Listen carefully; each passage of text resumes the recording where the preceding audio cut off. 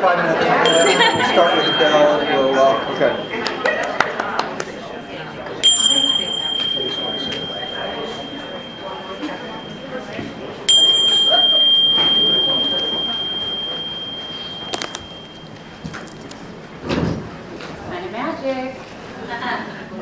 Hi everybody, good afternoon. What was that? Good afternoon. Good afternoon. Great, so welcome to the workshop you've been waiting for all day. I know you couldn't contain yourself for lunch. You're thinking, I can't wait to get to 3:20 and get to this workshop. Chill. Chill workshop. So we are really excited to be here for our Chill Out workshop. It's a meditation for everyone. Everyone includes you. I know many of you said, oh, I'm going there to make sure that I have the resources to take care of my staff and my clients and culture. I see one person saying to self, this is the place for you, because if you don't take care of yourself, you can't take care of anybody else. So put the mask on yourself first in this room. So we are going to be talking about different mindfulness meditation practices with some really beautiful people on the stage. We're a bunch of huggers up here, so feel free at any point to hug people. Always ask permission first. Unless they're coming at you and you're coming right back at them. We're okay with that. So this is the respite before the cocktail hour. So we hope to have you all chilled out by the time you come through this. So my name is Parque. I'm the CEO of the Coalition for Behavioral Health, and we'll go a little bit more into details of our panelists after, but we want to get you all centered. And so I want to introduce you to our esteemed panel. To my right is Sasha Parmasad, and then we have Paco Lugovina and Paul Feuerstein. So we just ask that you be really present, and in a place like this, if you want to remove your shoes and bring your feet and your seats into the room, feel free to do that. You can keep your shoes on. This is a very loving space and a bunch of loving people up here. There's space on the floor if you want to sit on the floor. Make this work for you. And, oh, wow, Paul's already starting us off timing. So we're practicing.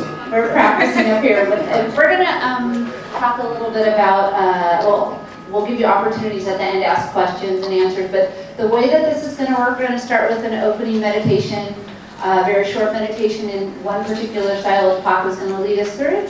Then we'll hear from each of our panelists, then Paul will close us out with another short meditation, and then we're going to open it up for Q&A and build a little community here.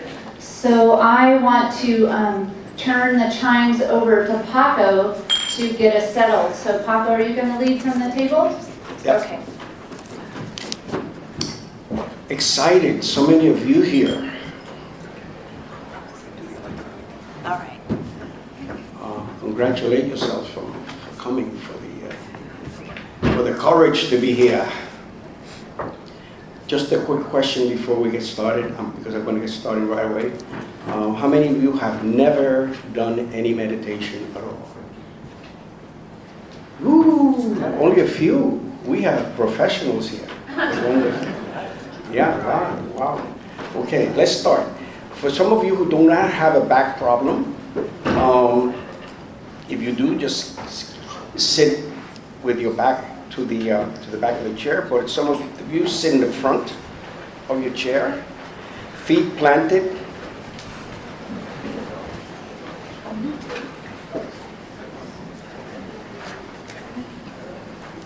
And we'll sit with a straight back in a dignified form, which gives us a tone for our meditation. Straight back, not stiff, a soft belly. So we'll begin.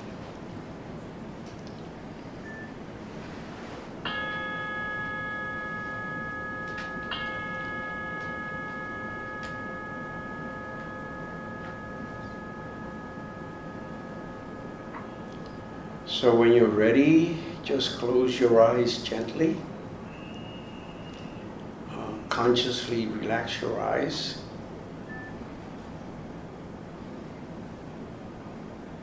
Relax your shoulders.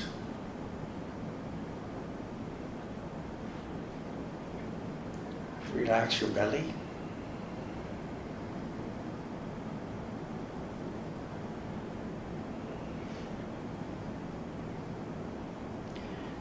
Feel yourself sitting, connecting to the chair.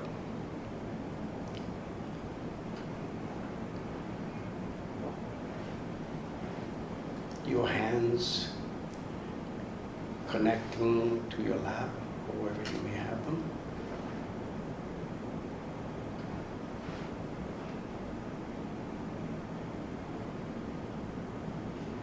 Sit and know you're sitting.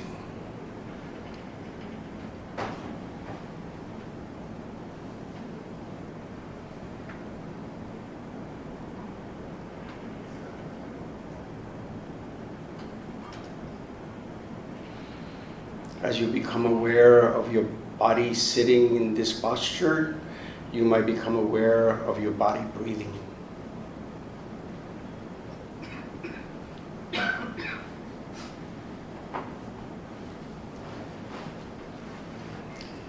You might become aware of the sensations of the breath coming in through your nostrils and going out.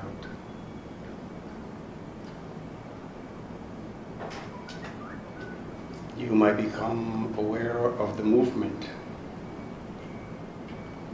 of your chest and your belly.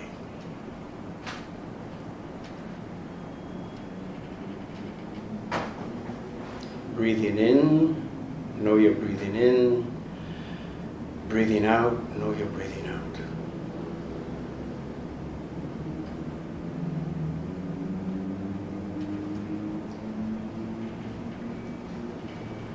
This is not an exercise in breathing. This is an exercise in awareness.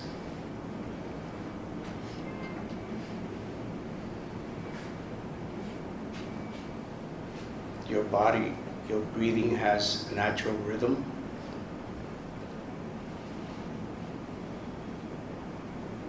Just become aware of your breath.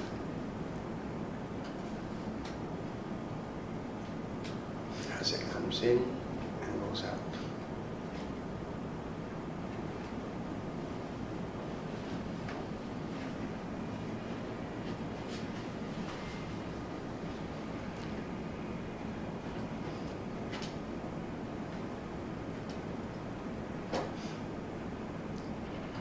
You might become aware that your mind has wandered off in thoughts, in daydreams, in planning. And how am I going to get home? That's normal. Just simply note that. Reconnect with the breath and begin again. Breathing in, I know I'm breathing in. Breathing out, I know I'm breathing out.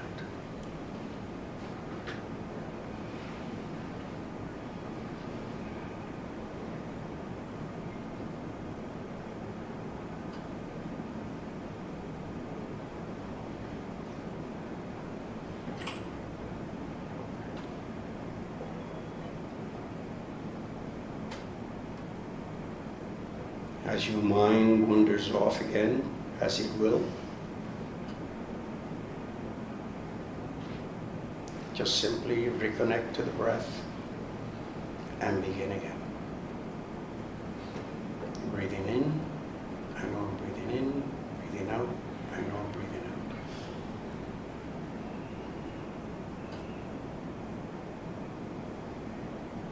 And when you get ready, open your eyes. Be mindfulness of seeing. Be mindful of any movement in your body.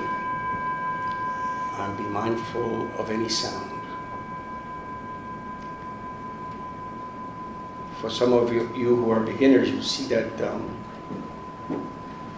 exercise is simple because you're just looking at the breath. But it's not easy. Because all of our minds, no matter how long we've been practicing, will tend to just go off. Thank you.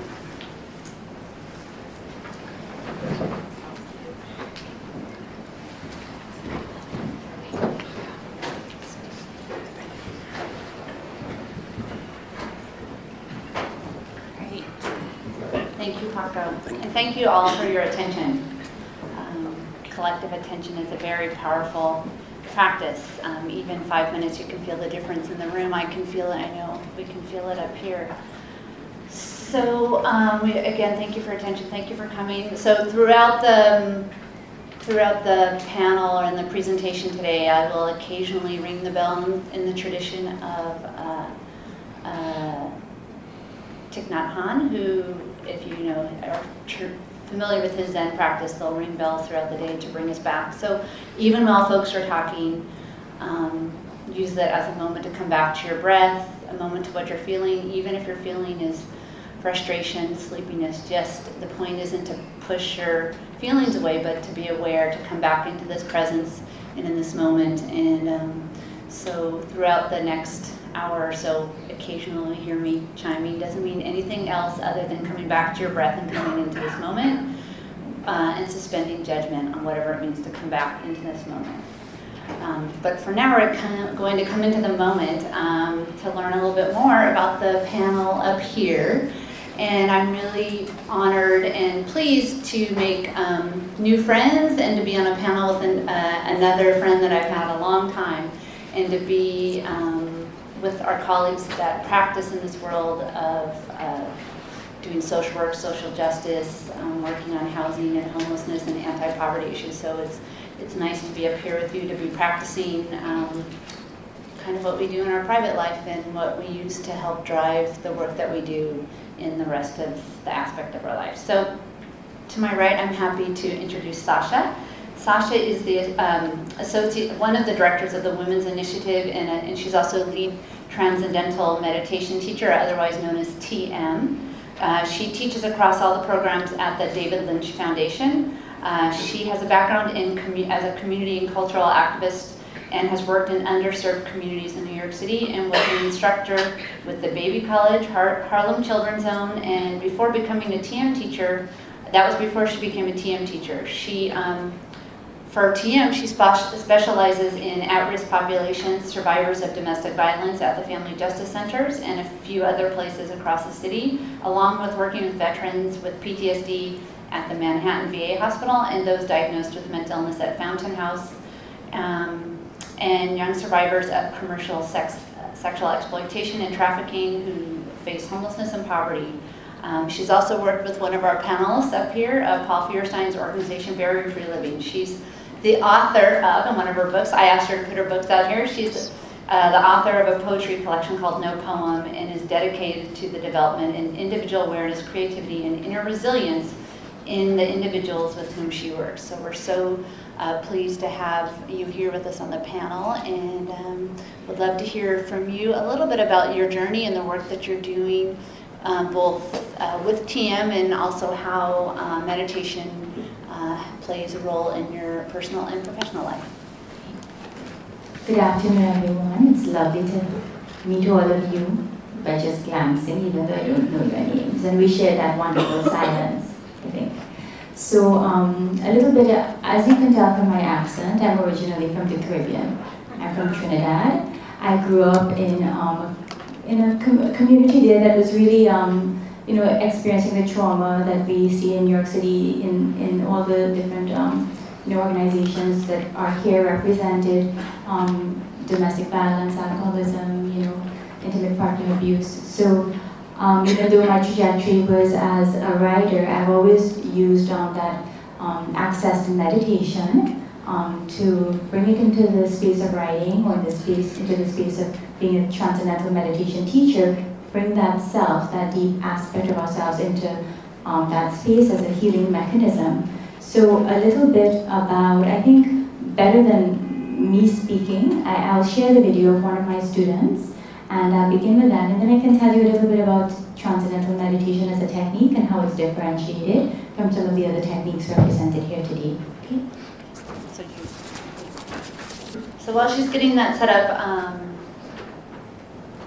just to note that all of us have a different practice up on the stage, and there are so many different practices for meditation. So this is just a sample of what's available, and I'm sure anybody on the panel, and I know there are so many meditators in the room, but there's always a way and a practice for you. So there's we're coming from different traditions up here, but they're all from the same heart. So the student that gave me the, it's a privilege to be sharing her testimonial with you today, and she's actually, she was living within the barrier-free living. She was given accommodation there in one of their residences, so that's Paul's organization, and I'll share her testimonial with you now, and I'm sorry that, well, she couldn't be here, but I'll share it on her behalf. A couple of years ago, I began having issues with history of trauma, flashbacks, anxiety, depression. It was basically I couldn't control it. I began practicing TM 3 months ago. What I have noticed is that I'm more patient with certain things. I'm less reactive to certain things. So, for example, I had a very stressful situation 3 months ago. It was a moment that was, it wasn't very good news, and I reacted very badly. I was, very anxious, and it was, a very bad feeling, and I felt very depressed after that. Ironically, 3 months later, I sort of had the same situation, and my reaction was completely different. So the problem was there. It's very serious. It has to be dealt with. However, my reaction to it was different. I was more grounded. I was more patient. I was more thoughtful, mindful, and thinking, okay, this is a problem, and you'll have to deal with it. But just a little bit stepping out of the reaction, the very emotional reaction, to be able to see, well, what are you going to do about it? And if it doesn't work out, it doesn't work out. You'll be able to get through this. You will survive. You'll go on.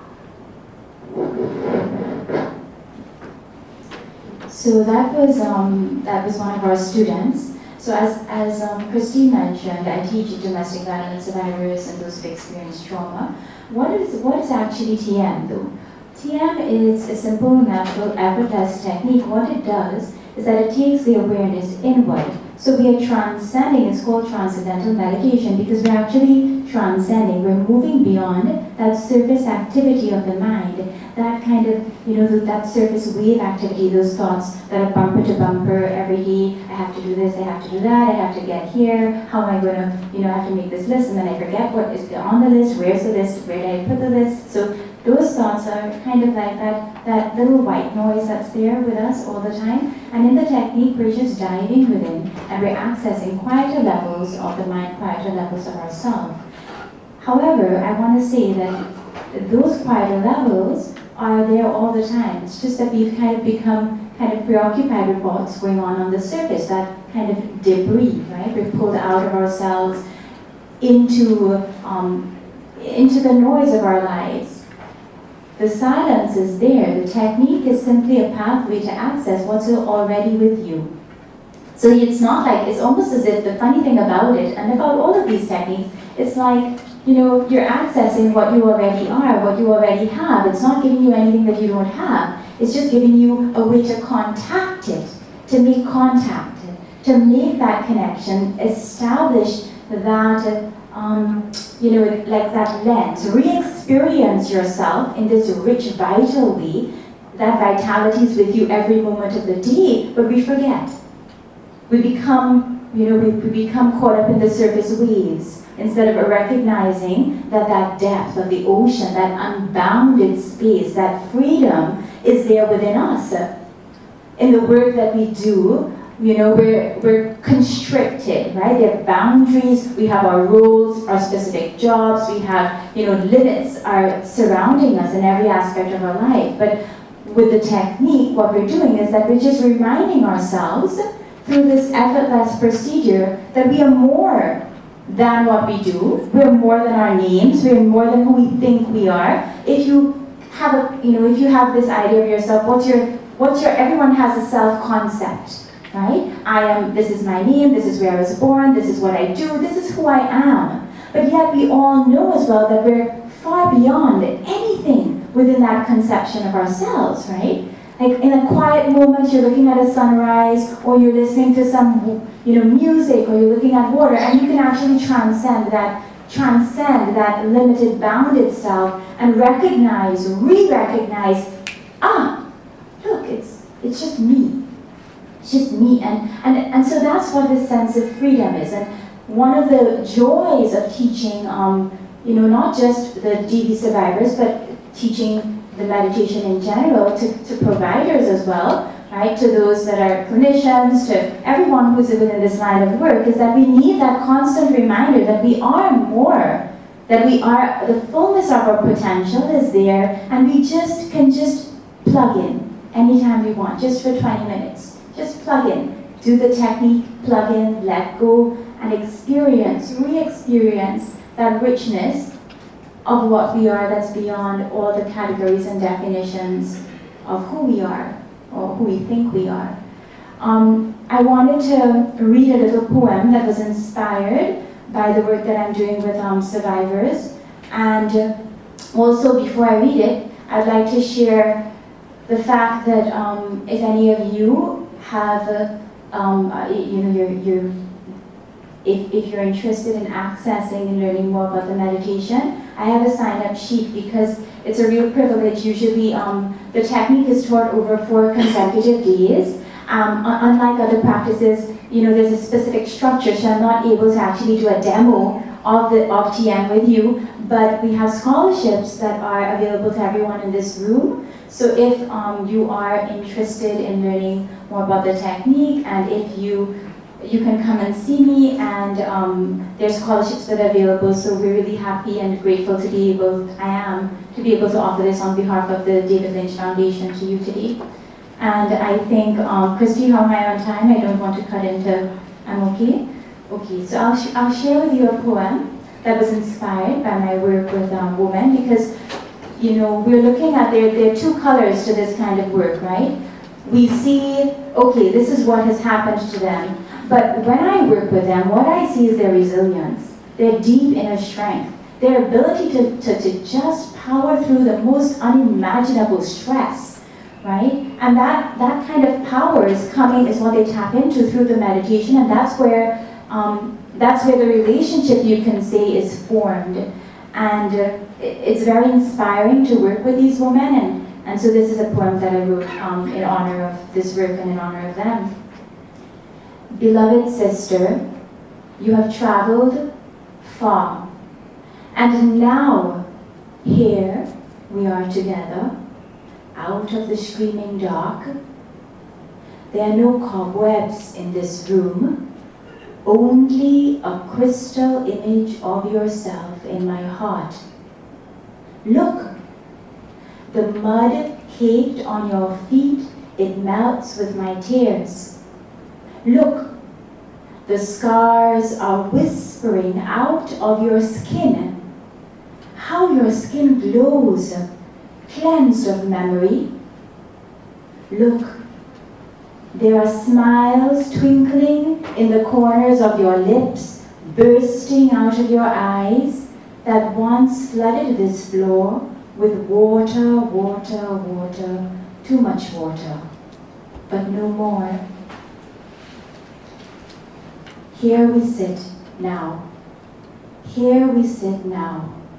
Now, now, now, in the present peace of this moment, linking hands in a circle of hope for all ages, echoing through time. Thank you.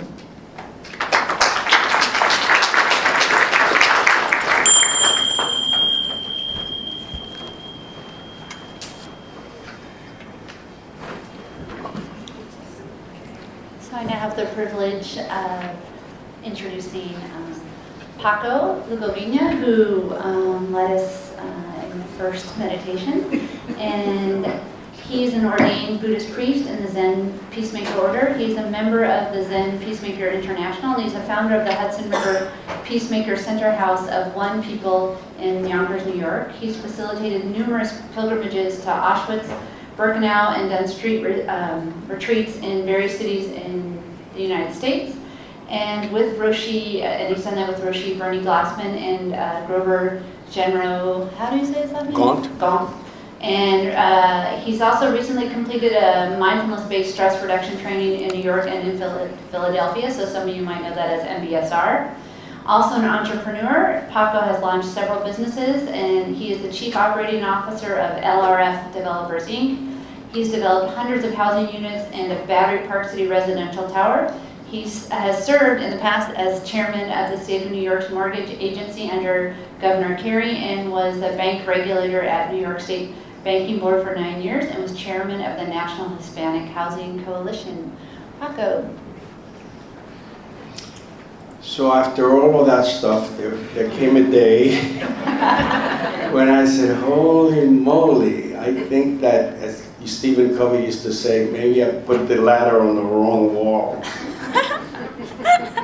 And it was about 30 years ago that I started saying, there's got to be a better way for delivering services to my community. I come from the South Bronx, that's where I've been all my life. 149th Street.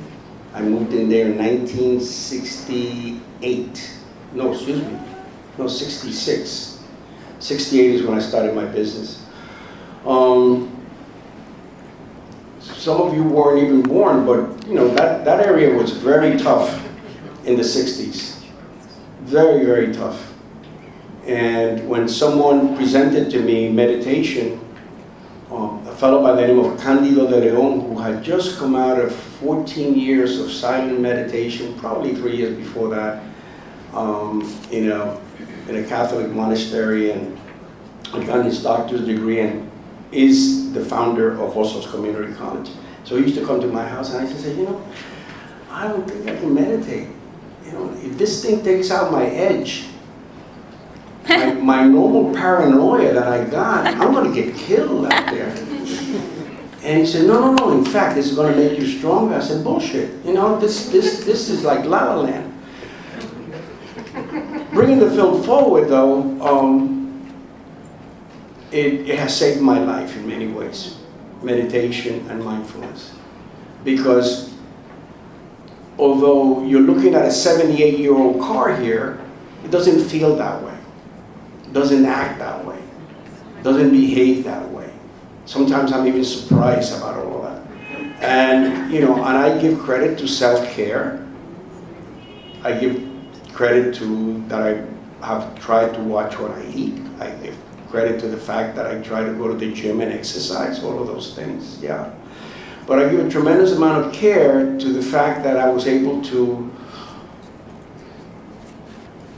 find Bernie Glassman for 20 years ago, and through that practice, and so let me see if I can demystify a little bit this business, because part of the problem is our branding with meditation is pretty bad. You know, I have these robes that if I came here in those robes and I shave my head, what I'm supposed to, and you guys would be running out the door.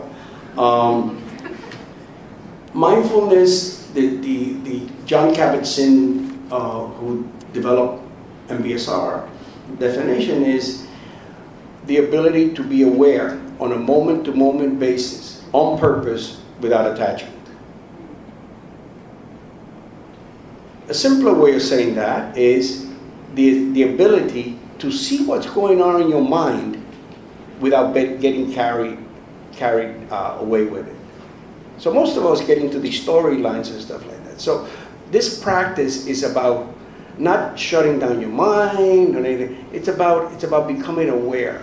And as the young lady said on that film, becoming less reactive to things. So an example of that is my relationship with my wife, who is a very, very tough lady for 20 years. And she's my third wife, so I think I got it right this time.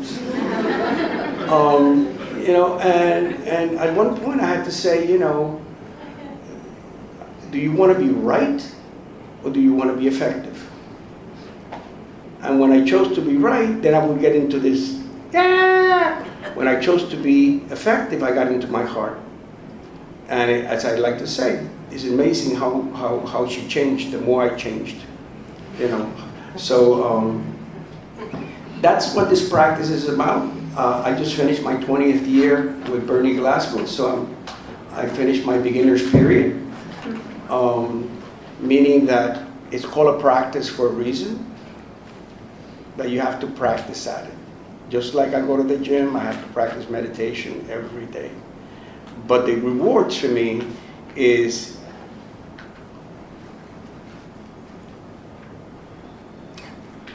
becoming a better Paco every single day.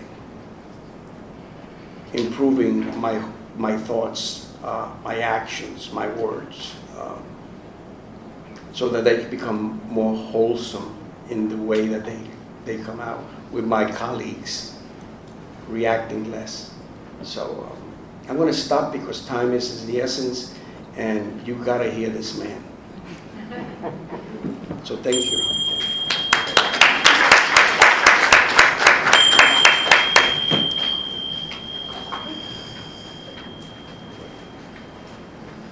So rounding out our panel is Paul Feuerstein, a dear friend and a former board member of mine, and a real visionary and leader in our sector. He's the founder and president and CEO of Barrier-Free Living and developed the first transitional residence in the country for severely disabled homeless people. It's located on the Lower East Side, otherwise known as BFL, fondly. It also has the largest domestic violence program for people with disabilities in the country. And Freedom House is their first totally accessible domestic violence shelter in the country and has served victims with disabilities for over 40 states, with people from over 40 states and Puerto Rico.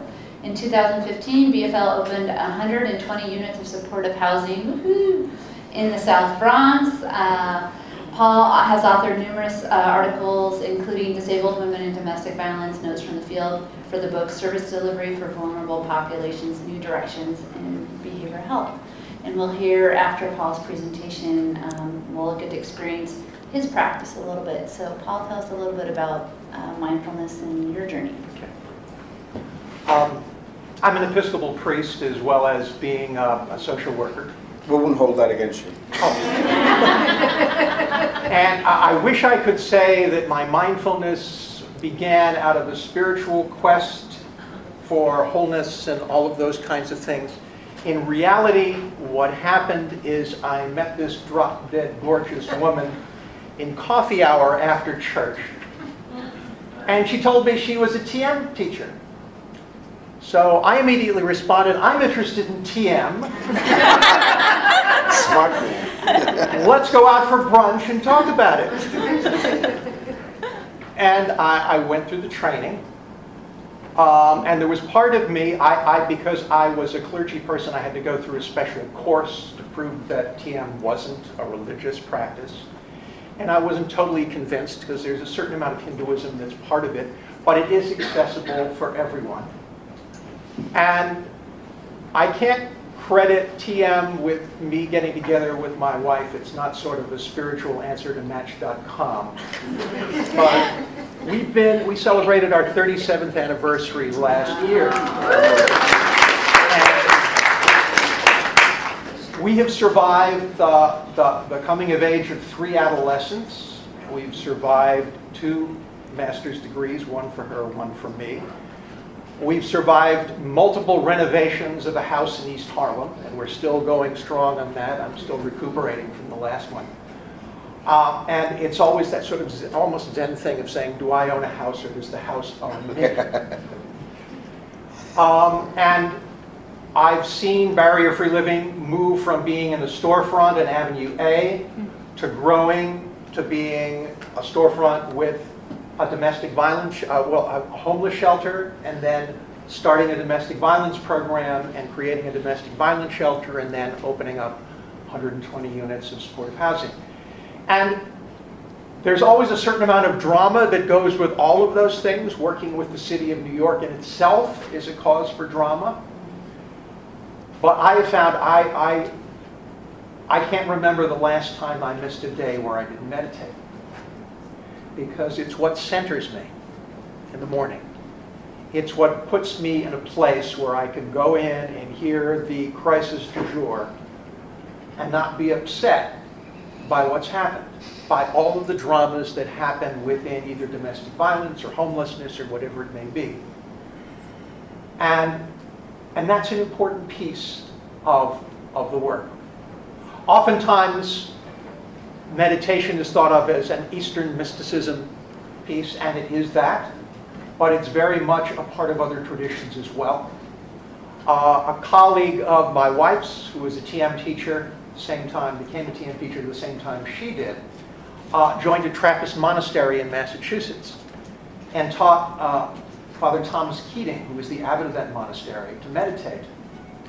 And he became one of the guiding lights of centering prayer in the Christian tradition, of taking some of the same principles of transcendental meditation that he had learned and applying that to his own spirituality and creating something that was uniquely Christian for him and for many of the people who have followed him.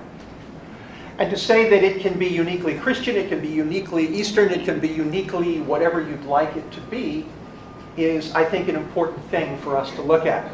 David Gellis wrote a book called Mindful Work. And I learned about that book when I was in about a year and a half, once a month group of mindful leaders, of CEOs of organizations, for-profit organizations, not-for-profit organizations, that would come together to practice mindfulness, to meditate together, and then to look at the challenges of our work and to see how mindfulness applied to those things. And it was a very important piece, because many people have introduced mindfulness to the work that they do. General Mills, the cereal people, has an active group of people who practice mindfulness, who practice meditation. And it is because the chief legal officer of General Foods became a meditator and then introduced it as a practice to a small group of employees that became larger and larger and larger, until there are literally thousands of people who practice mindfulness in that organization. And she was responsible for dealing with General Foods as they had to deal with the FDA and had to deal with a variety of things, had to deal with antitrust issues when they were looking to buy other corporations, and a very high stress position.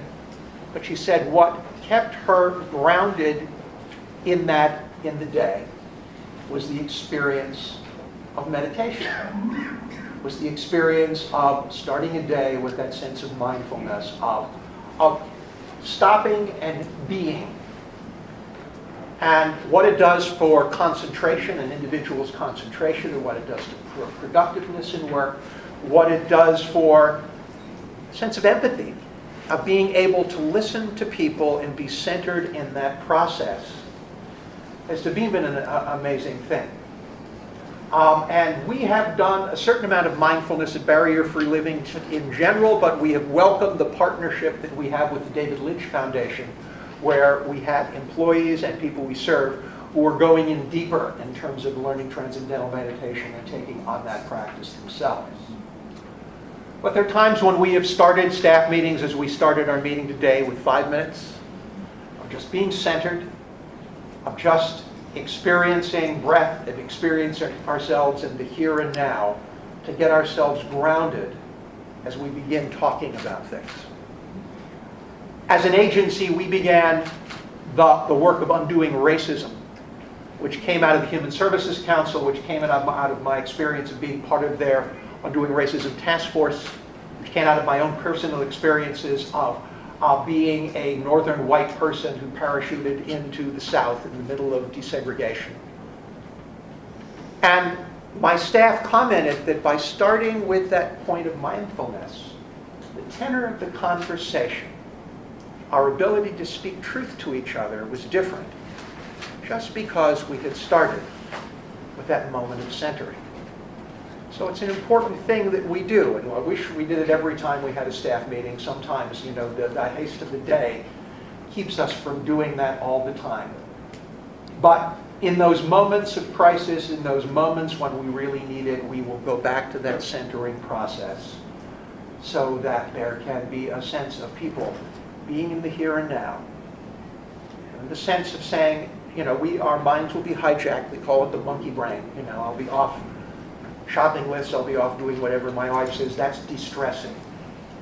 I'm letting go of those things that I may be worrying about at a particular time by bringing myself back to a mantra, by bringing myself back to a place where I'm centered. And, you know, I've been doing this for 38 years. And it's easy for me when I hear someone, Paco, leading us through that to just sort of go to that place. Because I practice. It's like anything else. How do you get to Carnegie Hall? Practice. I would urge people even to start with 5 minutes a day. There's an app for that. If you have an Android phone. We're going to talk about resources at the end. Maybe. Okay. So we'll maybe, talk about it at the end. maybe Okay. you want to take us through. Paul's going to lead us through practice. Okay. And then we have a lot of resources. Q&A? Yeah, we have some do- resources okay. we'll talk at the end. But we're going to go through this practice, and then we're going to take some questions. I have some questions for the panel. I'm sure you all do too. We'll talk about some of the resources and how you can bring it into your life. So let's, Paul, shall I with the chimes?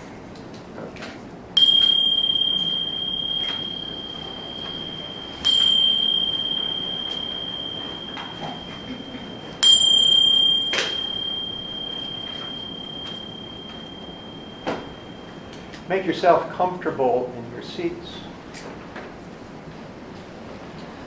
Be aware of your seat. Be aware of the weight of your feet on the floor. Be aware of the position of your hands. Let us begin by taking some cleansing breaths. And we do that in through the nose and out through the mouth.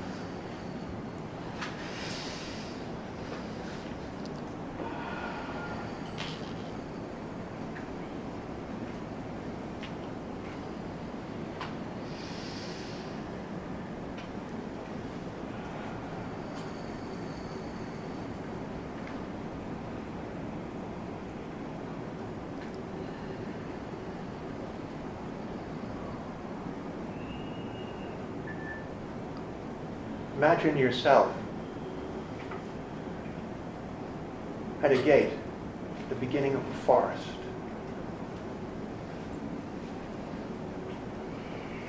Look around to see what you see in trees, perhaps some animals along the way. Begin to walk down the path.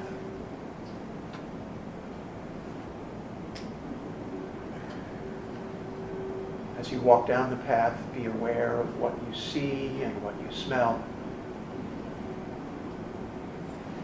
Be aware of the purity of the air and the breathing in and the breathing out process in your body.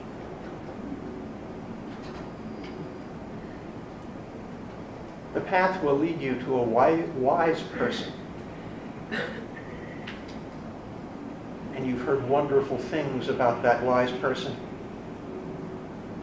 And you know you can ask one question of the wise person. And as you walk along the path, look around at the beauty of the nature around you, you think about what that one question might be.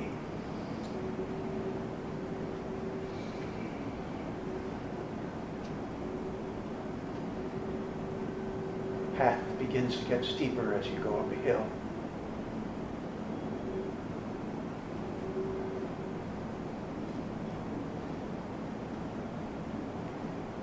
Turn around some corners and you begin to see the tops of smaller trees. You begin to get a greater sense of the forest beyond. And you continue on that winding path.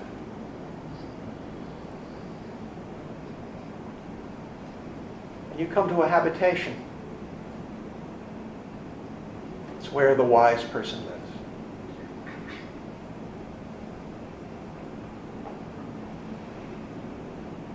Go up to the door and you knock on the door.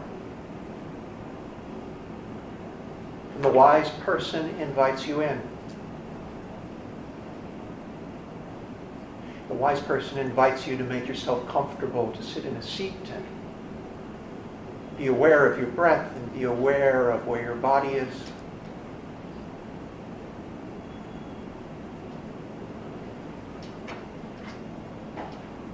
As you look into the eyes of the wise person and see a sense of compassion and get a sense of that person's wisdom,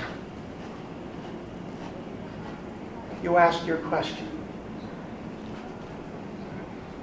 the one that's unique to you.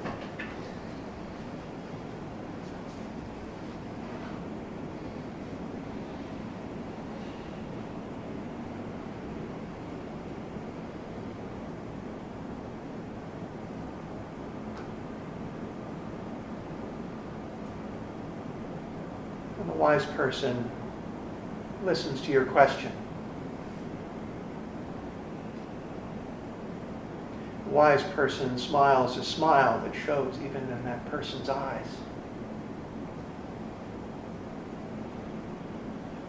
Says, give me a moment.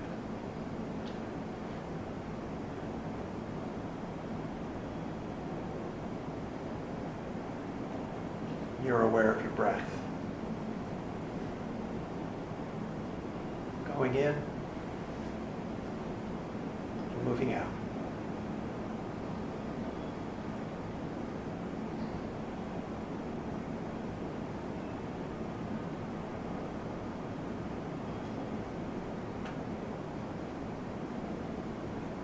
After some moments of silence, the wise person gives you an answer.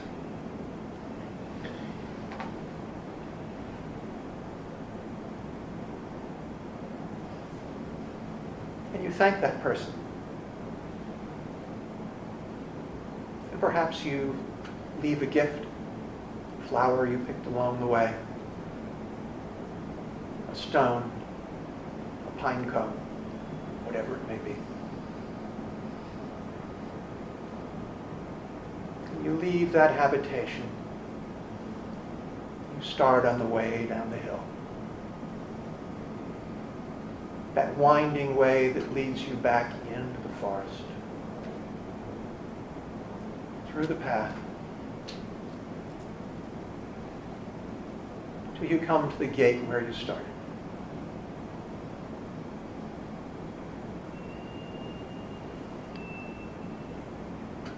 And you take another deep breath and you smile. That someone has given you their bit of wisdom.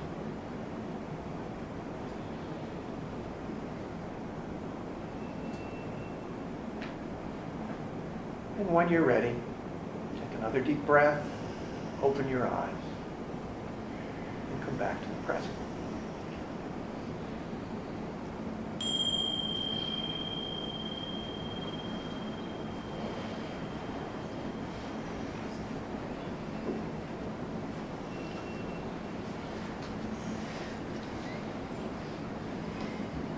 So I invite you to take a look around to your neighbors, look around the room.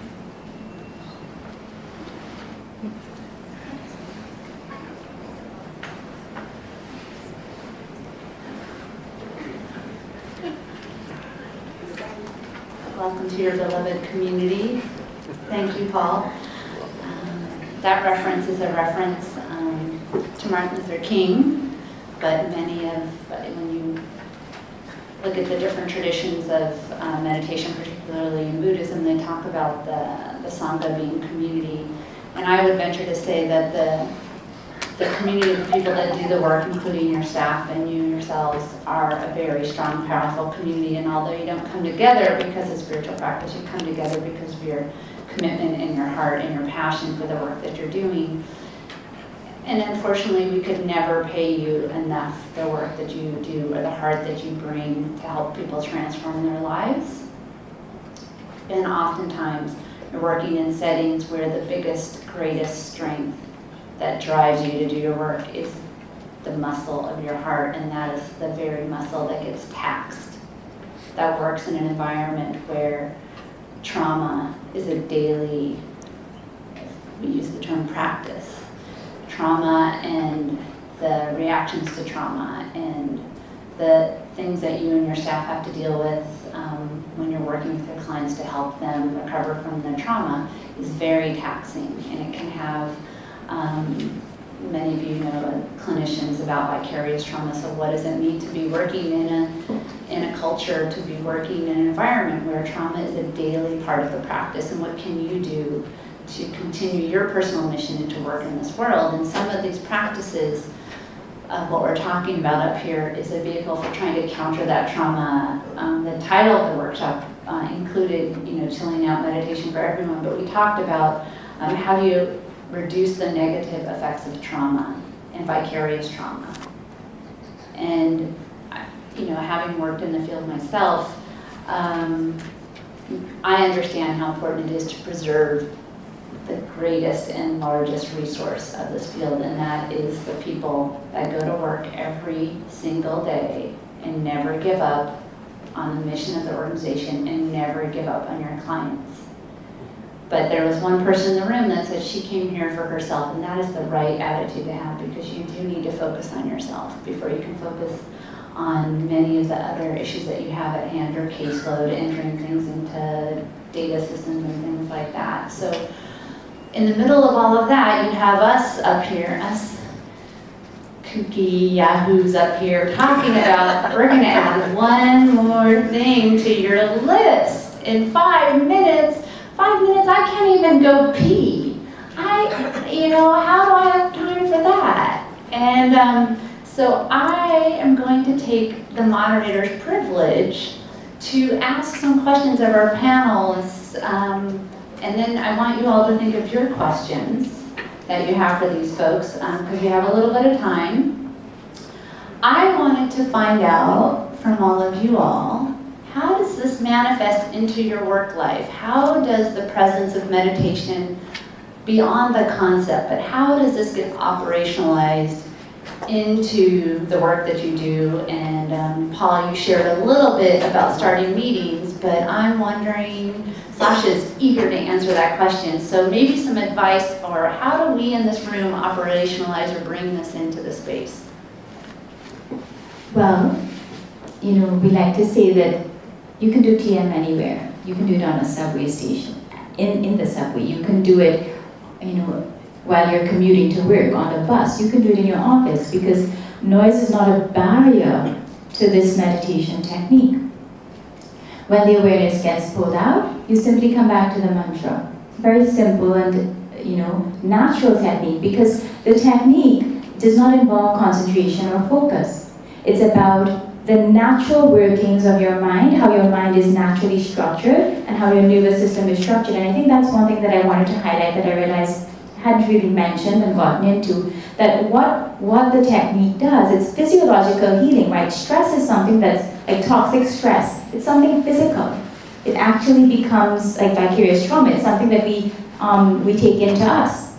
So what the technique does is it flushes it out of us on the level of the nervous system. So it's a physical thing, even though it's a mental technique. It's not so much about clearing your mind.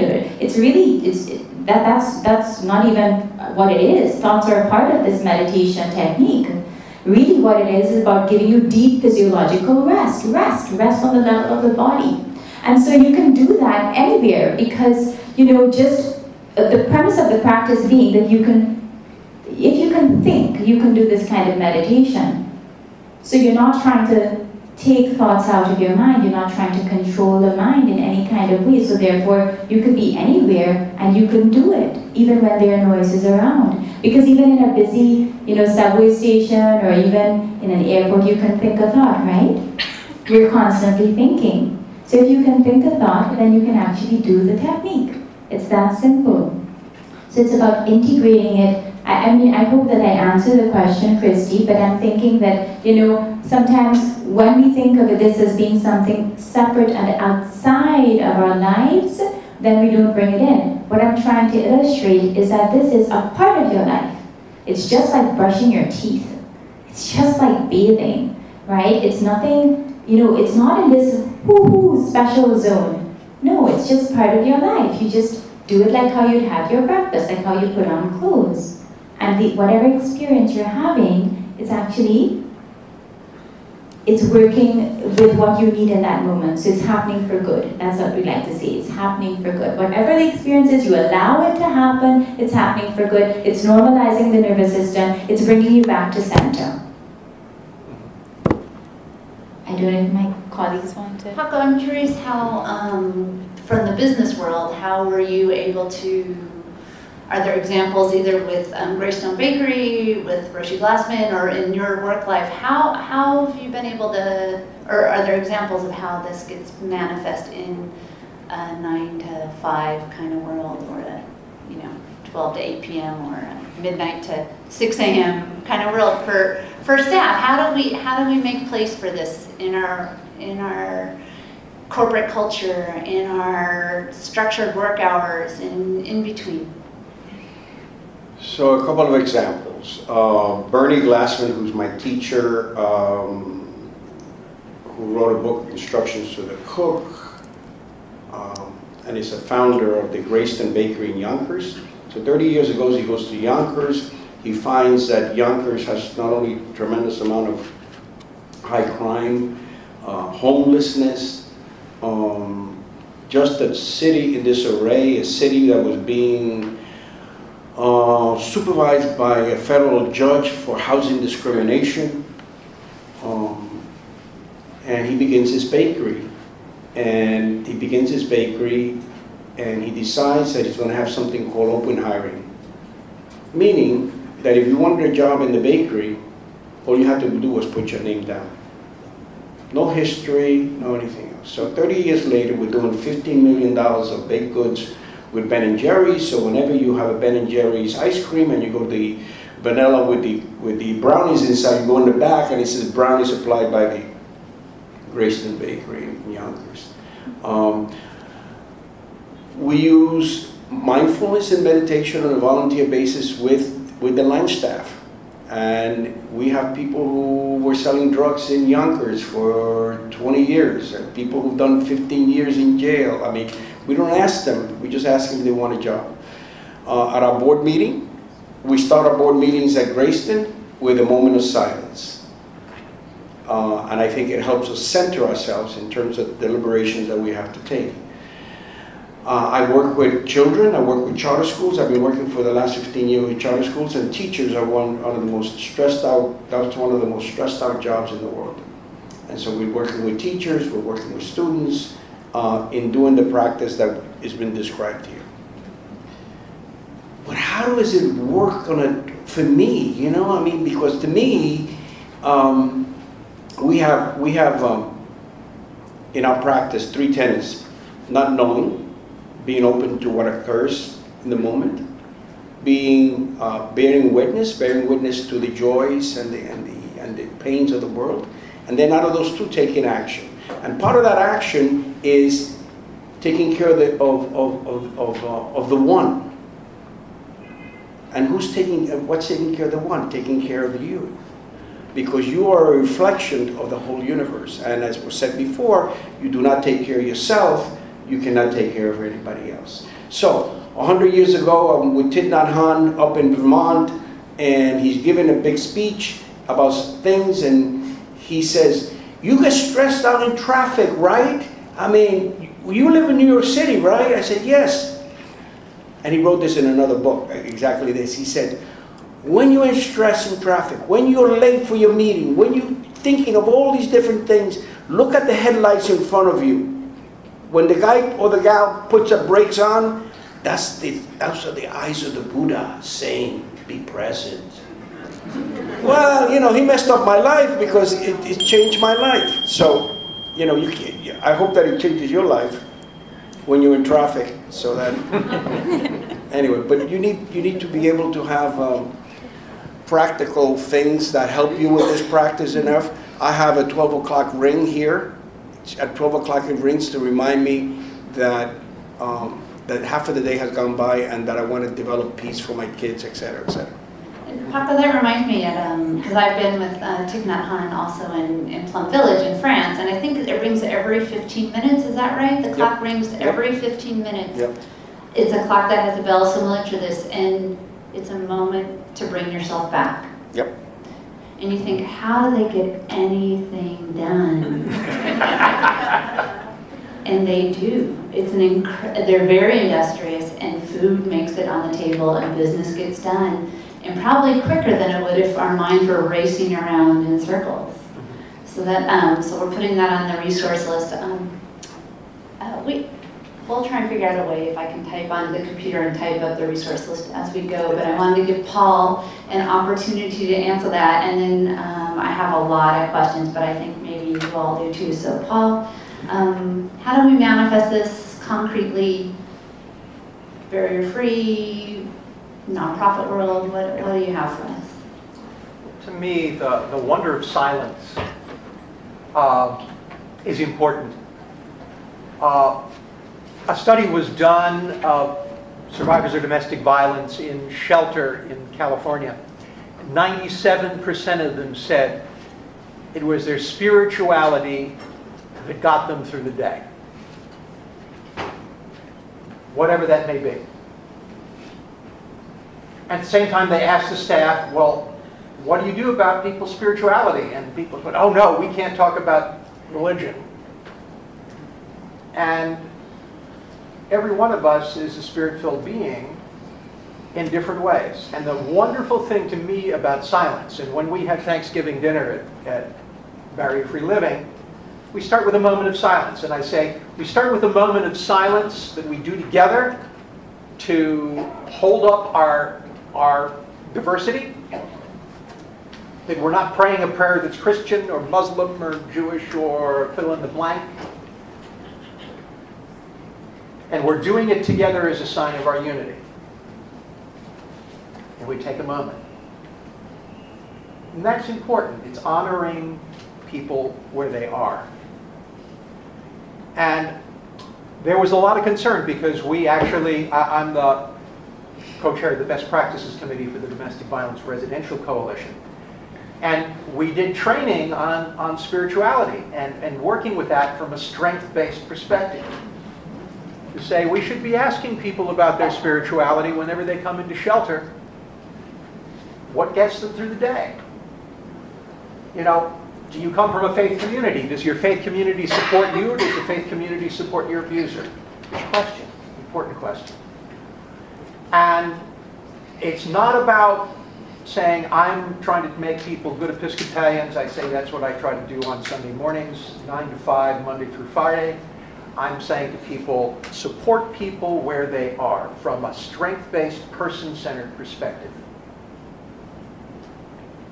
And being supportive of individuals, supporting silence, supporting a spiritual path, whatever that may be. Suggesting people to take 5, like we took 5 minutes at the very beginning. That can be something that's helpful for any tradition. And I think it's an important thing for us because we're on the line.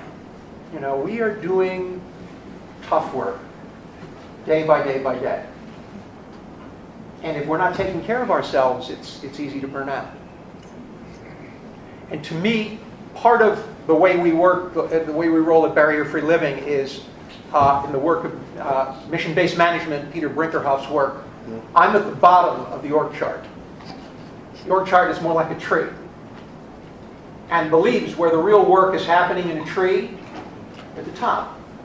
I'm the support person. I'm there to support my staff. And my directors are there to support their staff. I'm there to support the directors there, and we support each other up the way. And our compass is our mission, vision, values. If you go to Barrier-Free Living's website, you will find mission, vision, values on every page. There's a button on the top, because that's our compass. And that's an important piece, that everybody has a sense of this is what we're about. These are our values. And part of our values are about we are all spiritual beings. We all are in need of healing. We're all in need of a place where we can support each other.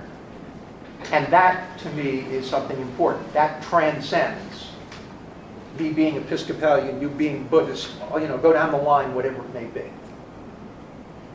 To say that we, as humankind, can come together and support each other in our individual paths with respect. we won't get in trouble for that. Try to proselytize, you know, to say, you've got to be in my religion because mine is better than yours. That's what gets us into trouble.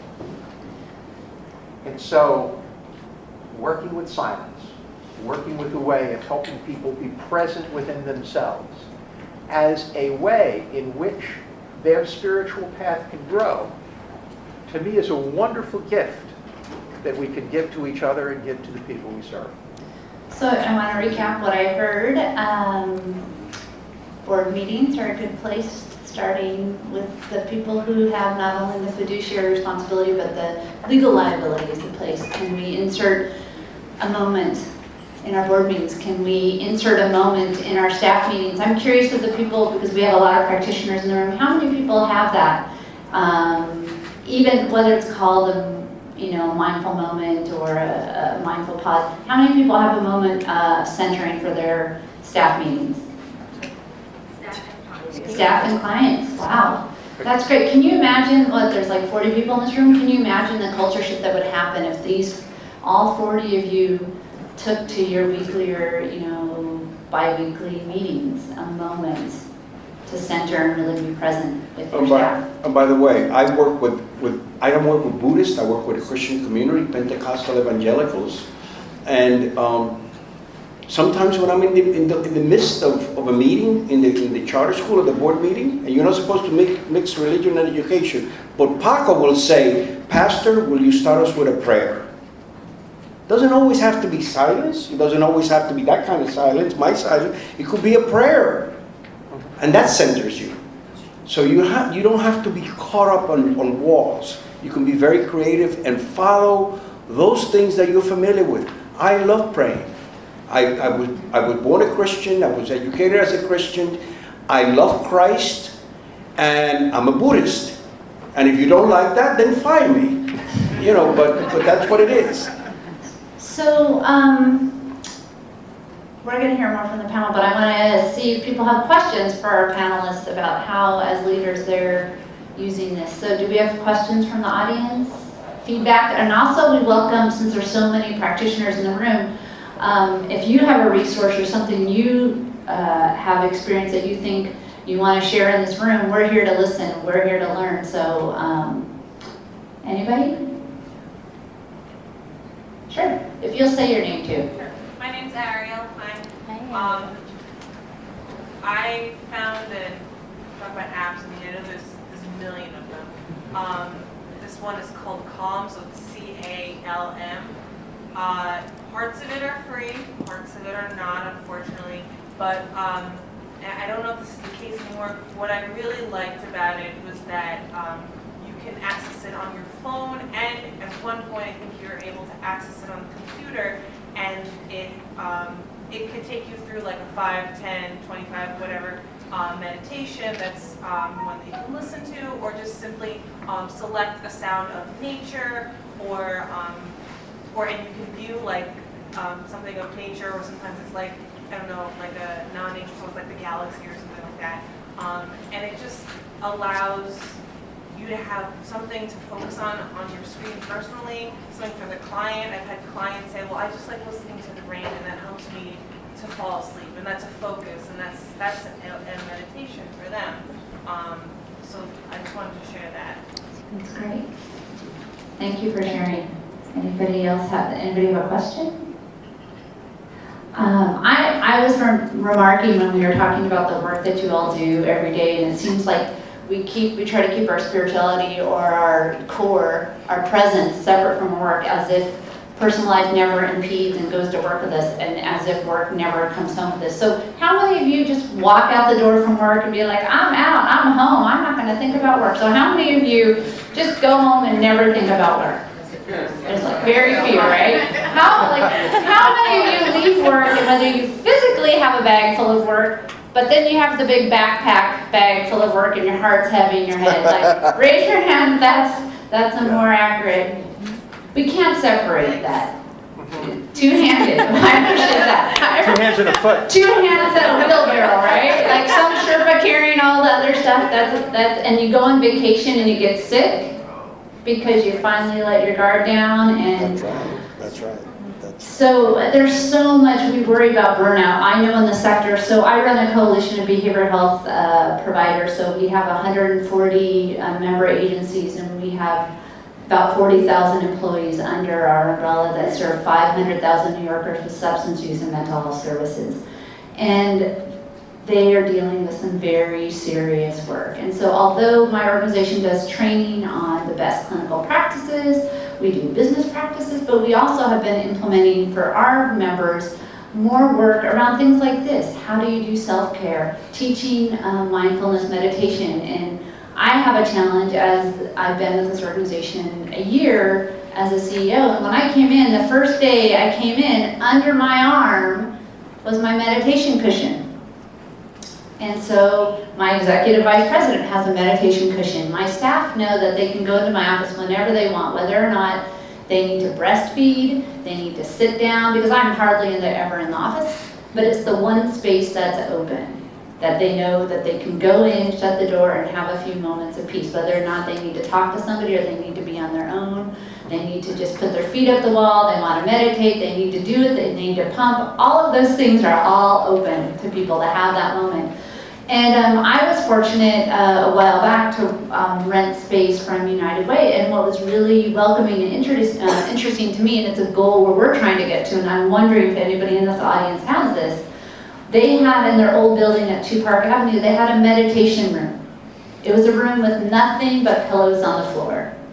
And it was wonderful. And so I'm wondering, any of you have those kinds of things at your workspaces? And I'm wondering if the audience, if anybody has that kind of space also. So I'll first take it to the panel and then we'll take it to the audience.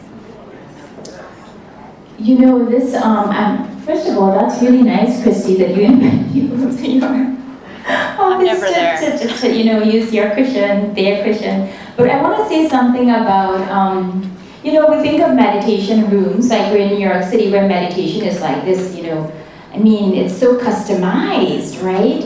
It's like you can get your meditation this and that and apps, and but you know, it's part of life. So, you know, what I tell my students, you can meditate in churches, in synagogues, in libraries, like, you know, in New York, in museums, any place that you feel safe closing your eyes and letting your body be unguarded, right? You can do that. I mean, this is a wonderful city to meditate in, so many parks. You know, you can make it, once we begin to look, trust me, you will find nice places to meditate. If you have noise in your apartment, even though, you know, we can meditate with noise, but sometimes we like to create a little zone for ourselves. One student, she was very creative. She said, Sasha, you know, I feel really weird closing my eyes on the subway. People think I'm crazy, like, you know, or whatever. So you know, another suggestion, if you're closing your eyes, you can put on, you know, dark glasses, put your earphones in your ears, have a book open in your lap, and nobody knows what you're doing. No, really. I mean, like, there are all of these innovative, like, little techniques that you can use, and sometimes you don't care what people think, but you just want to be in your inner room, right? You don't want them to know what you're doing.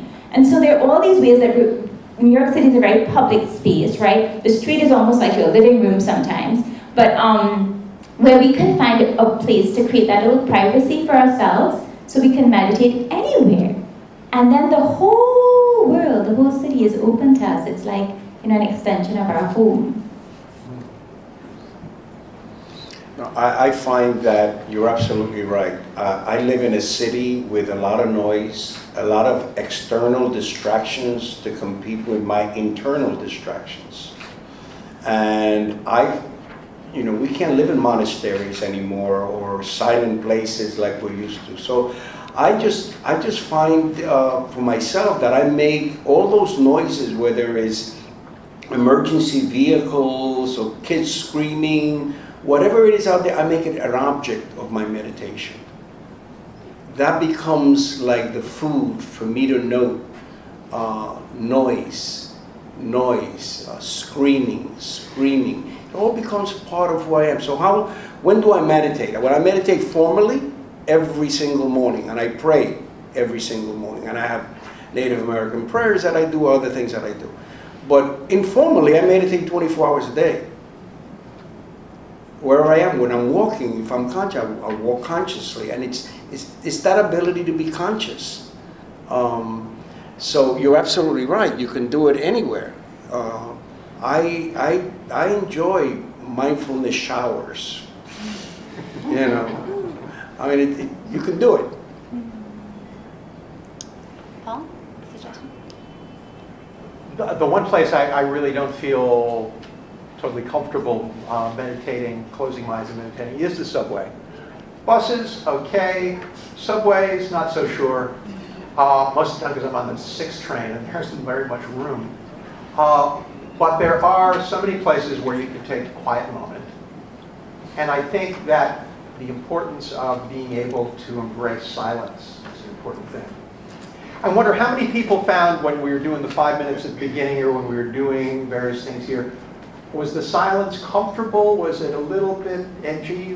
How was that silence? It was comfortable? I know, I'm aware I have certain staff members who just find silence is very difficult, and others that embrace it.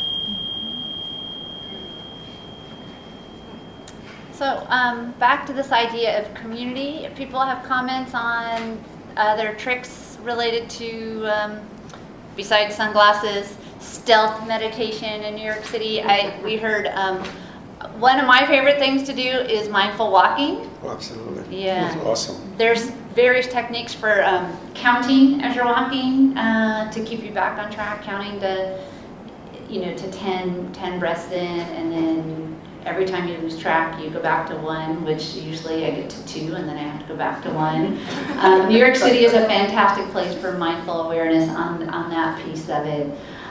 One thing that I was thinking about, there's a saying that we hear often in my practice that they say, we get so caught up, we think it has to be that perfect space for us to do our meditation. It has to be the perfect setting. I have to sit cross-legged. I have to wear the fancy Lugovina pants or whatever, and like got my beads and everything. And that's not life all the time. And so one of the things that I've taken a lot of inspiration from, and you talk about incorporating life into your practice, and there's that saying that no mud, no lotus. No mud, no lotus. So no shit, no fertilizer, you're not going to have pretty flowers. Am I allowed to curse up here? Because it's too late. All those bad things that happen in your life, that the psychotherapist, I've been to therapy, my therapist used to say, get rid of it. Well, the bad news is you can't get rid of that shit. The good news, though, is that could become the composting for the beautiful flower that you're going to become. Pretty much the way she was saying. Yeah, and you can relax on that. So, I'm curious from, I guess I'll target a little towards Paul, and I guess too for the bakery. So we work in an environment where incidents happen, and we have to file incident reports, and there's protocols and practices for our staff when something occurs. And I've always thought, we do our due diligence. Are there any lawyers in the room? Any compliance officers? No? It would be interesting, I'm just curious, Paul, and I'm just posing this question, that when we do these kinds of incident reports, because we're a 24-hour sector, our folks are on, frequently there aren't staff there overnight, high-level staff. Paul's not there at 3 in the morning, he'll be there. I know Paul, he'll be there at 3:15 when something happens. It really hits the fan, yeah. I mean, but... So the question I have is, Paul, given the culture of barrier-free, and I guess Paco too, and your experience too in places, Sasha, is when those kinds of incidences happen, what is the potential or opportunity for taking a moment to try and counter the vicarious trauma that's inevitable, a little bit of that trauma and the experience that we have? Is there a space for that silence for a moment so you fill out the paperwork, and then do we check in with the staff that had to fill out that paperwork? Have we trained our security people on this to take a moment to breathe for what just happened?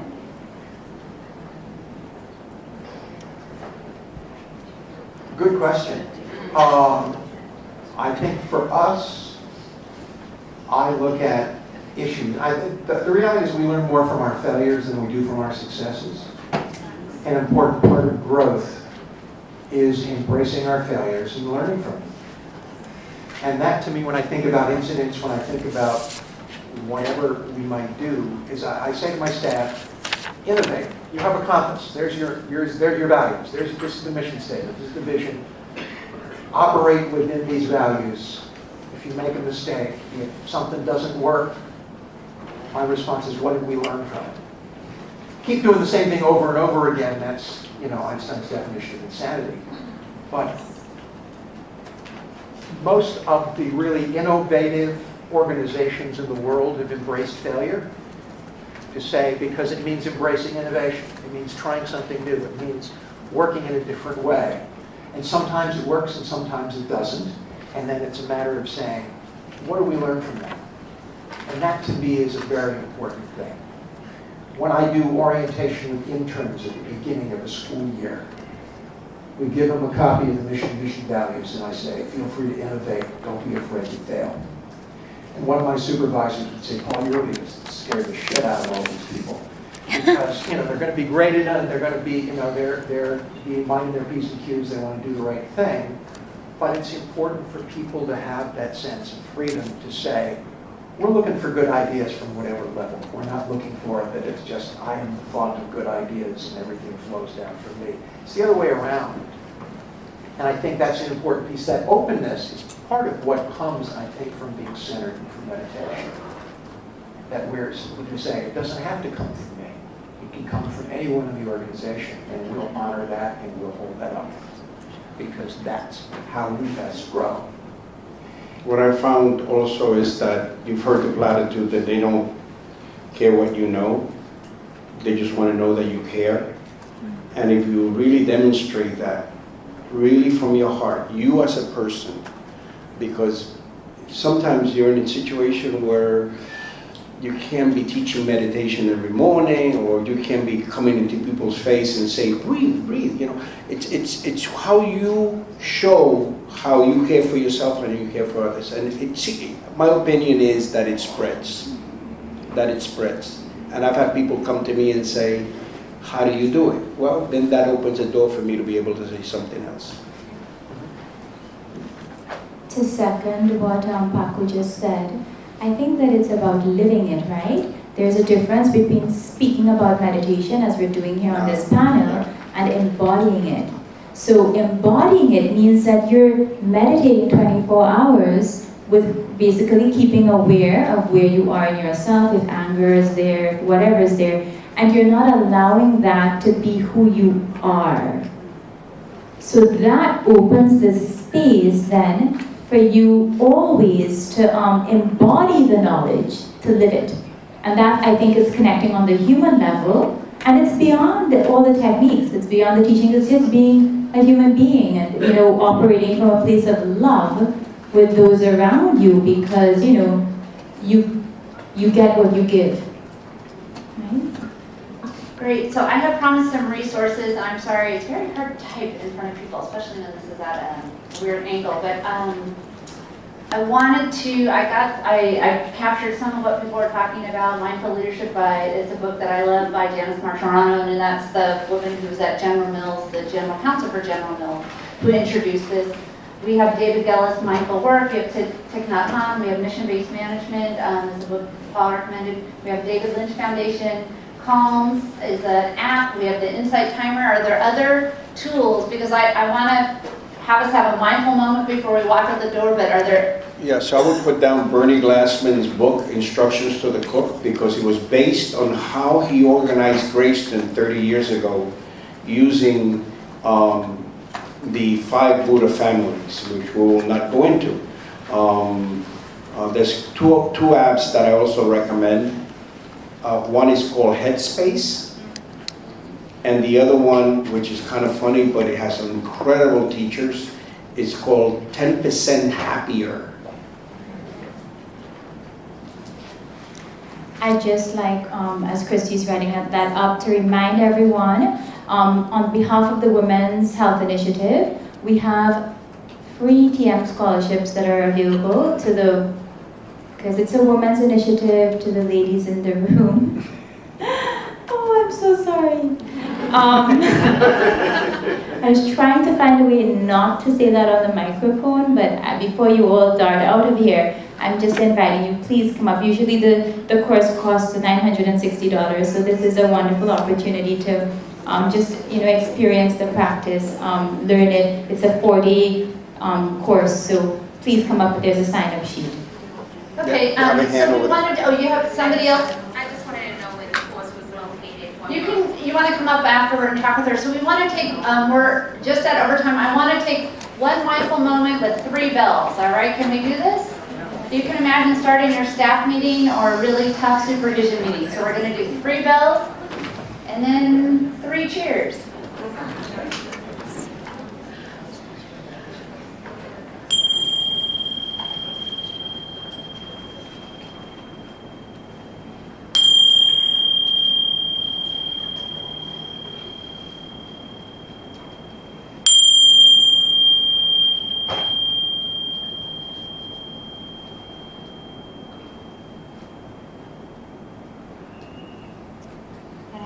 Thank our panel, and I want to thank all of you for being present and attentive and part of our beloved community. And thank you for all your work. Thank you, panelists. Thank you.